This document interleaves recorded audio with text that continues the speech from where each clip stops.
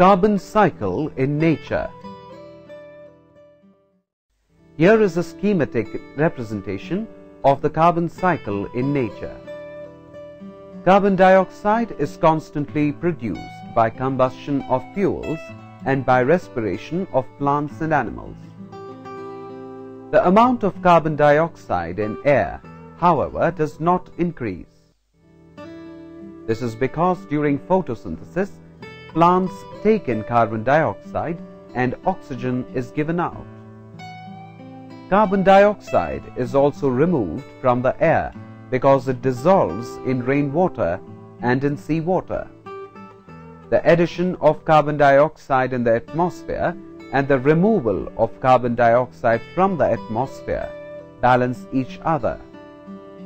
Hence, the amount of carbon dioxide and oxygen are kept constant by the process called carbon cycle or carbon dioxide cycle.